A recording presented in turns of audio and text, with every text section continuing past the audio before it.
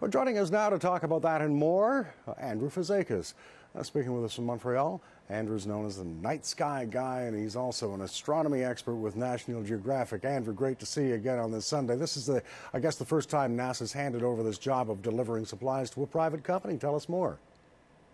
Well, this is a big milestone for NASA. This is sort of what they've lined up for the future. And what we're seeing here, hopefully with this launch later tonight, is the beginning of private rocketeering, private companies taking over what the old retired space shuttle was doing in terms of shuttling astronauts eventually, of course, but for now at least cargo to the International Space Station and bringing old used equipment back. So this launch that we're seeing tonight by SpaceX, the Dragon capsule will be lifting off at 8:35 p.m. Eastern Time and will rendezvous with the International Space Station over the course of the next following days and will deliver over 2,000 pounds of equipment and supplies for the astronauts aboard the space station and will remain there for approximately 2 weeks before heading back to Earth with used supplies and experiments from the space station.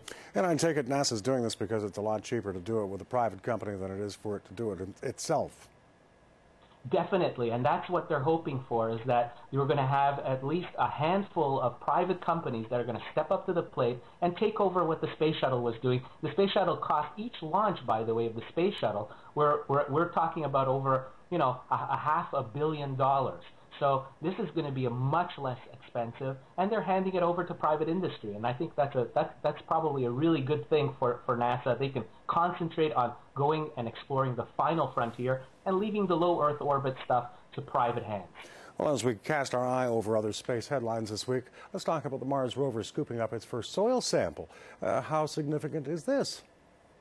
Yeah, this is really cool stuff. The Mars rover Curiosity has traveled almost half a kilometer from its landing site, and it's going to play in the sand. There's a little sandbox, that practically virtual sandbox that it has in front of it, a little sand dune, and it's going to be scooping up samples and putting it into its instruments that are going to be testing those soil samples. This very sandy material, and this is just a test of what its capability will be to search for organic compounds, the key ingredients for life. Now, if this is just going to be a test, there's going to be more meaningful sampling of the soil of Mars over the course of the next few weeks, and then it's going to trek on towards its main goal, which is 10 kilometers away, is the Mount Sharp, the large mountain at the center of the crater that is the main goal of this mission to get to, because we think there might be a lot of organic compounds, the key ingredients for life, in the rocks about 10 kilometers away. But this is just a test that we're doing this weekend.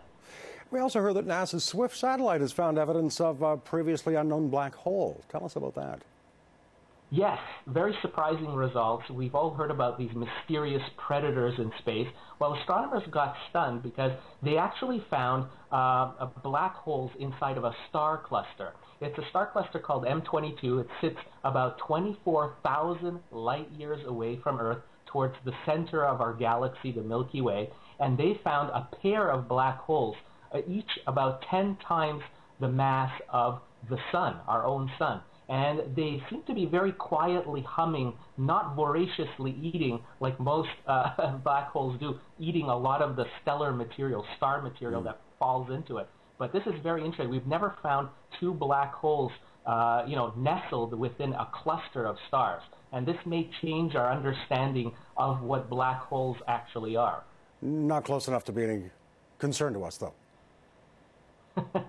Exactly. This is really science fiction stuff practically, and this is really neat because astronomers are pushing the boundaries of our understanding of our Milky Way galaxy and how actually they function and all the individual components. The stellar clockwork of the universe is what we're talking about. We're pushing our own limits of time here. Andrew Fazekas, also known as the night sky guy and an astronomer with the National Geographic organization. Andrew, always a pleasure to see you. Thanks a lot. Bye-bye.